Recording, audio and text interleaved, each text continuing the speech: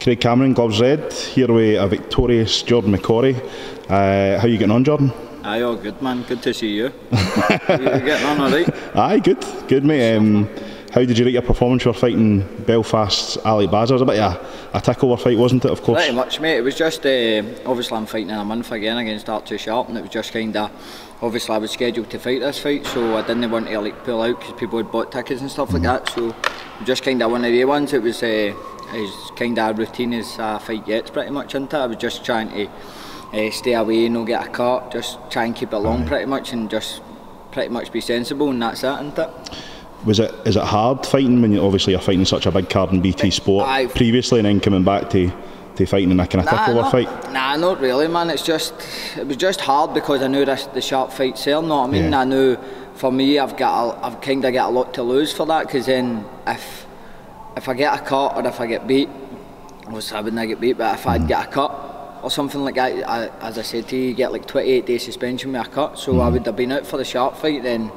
So there's a lot kind of riding on that performance there. If I go in all guns blazing, and you know how easy it is to get in a cut in boxing, there's heads flying everywhere and there's an elbow, you know what I mean? So just as I said, I was just trying to play it safe and just get the points win, and that was it. Aye, and how did the fight come about with Archie Sharp? It's a massive opportunity for you, Jordan. Well, actual booked to go on holiday on the 12th of July, and I remember I was out for something to eat with my missus, and I said, I saw that Dubois v Gorman was in the London O2, and I said to her, I bet you I get asked to fight Archie Sharp. And then I was at my work like about 3 weeks ago or something, and then Sam's come up phoning us, and I was like, I missed it as well, and so I phoned it right back, and he's like, alright, such and such. He's like, I've got an opportunity for you, and I was like, what is it? And he's like, would you like to fight Archie Sharp? And I was just like, aye, for sure, mate, you know me, I'll fight anybody for sure. And then he's obviously saying in the Dubai Gorman undercard is unreal, isn't it, and BT Sport and that again, so must be good to get recognised. That you must have been recognised off of Frank Warren for the great performance you put on against Sam Bowen. For sure, aye, definitely. As I was saying to like Calvin and Cubby and Chris in there, like I think this time last year, like I was like, when am I ever got to get a shot here? Like I felt like in boxing I had been doing it for long enough and nothing was happening. I wasn't getting a chance to fight in the telly and stuff like that. Then I fought in Geneva, and I fought Sam Bowen, headlining it, obviously in BT, and put a good performance in there. And that's me. I'm reaping the benefits pretty much now, aren't I? So, aye, brilliant. And do you know much about Archie Sharp? Have you seen him fight before? As I said, I had an interview with Frank Warren's team. He's a very good boxer, isn't he?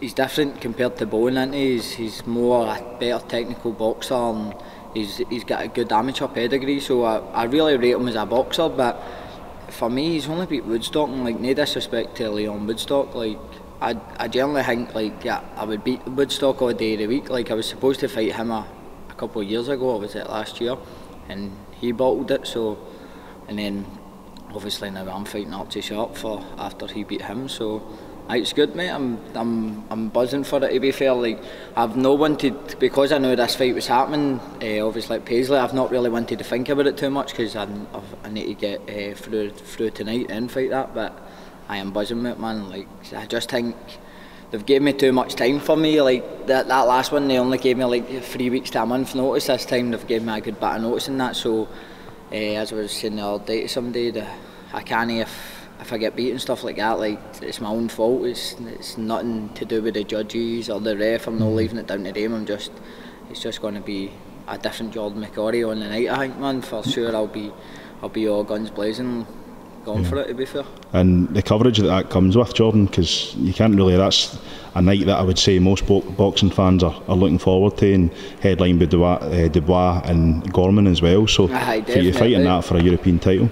Aye, it's different class. Like when I was down, the whole experience, obviously fighting down in Leicester, and obviously doing the press conference and stuff like that, it was different class. You know what I mean? Like it was brilliant, because even the public workout and that, you're getting everybody there, or the cameras and that. So it was good. It was good to be part of it, and like obviously I'll be part of this one in BT now. It's class. You know what I mean? So I'm buzzing for it. You know what I mean? Yeah, and even bigger news recently with the new arrival. Man, I know, man. Fucking December, my missus is due now, so class, mate. To be fair, it's been a good month for the Mccorry boys anyway. To be fair, like Josh, my brother, he won the treble with the Glencairn under 21s, and then he just got a new job there the other week. So it's looking good now in 2019 for the Mccorrys, definitely. So if I can get the European title for sure in a month's time, then it'll be unreal, to be fair. And a new arrival, that'll be a cherry on top. Aye, hopefully it'll be a mini Geordie for sure, hopefully. And does that give you bigger motivation with that news going into this fight? Oh, aye, definitely, you know what I mean. Like for me, it's just a different platform, isn't it? Like if I win, you know what it's like if you win this fight, then you're contracted to Frank Warren, you just get the fights, and like Frank Warren's got a lot of good boys at super featherweight, and like my name's in there now, know what I mean? That's how obviously I'm fighting Sharp, so if I beat Sharp, man, it's definitely looking good for us, know what I mean? That's brilliant. No, listen, thanks very much for speaking to us, John. Is there anything else you want to add? Nah, that's pretty much it, mate. I'm all brilliant. Good, man. Alright, that's brilliant. Thanks very much, Jordan. Cheers. Thanks for the interview, mate. Cheers. Mate, every time, man.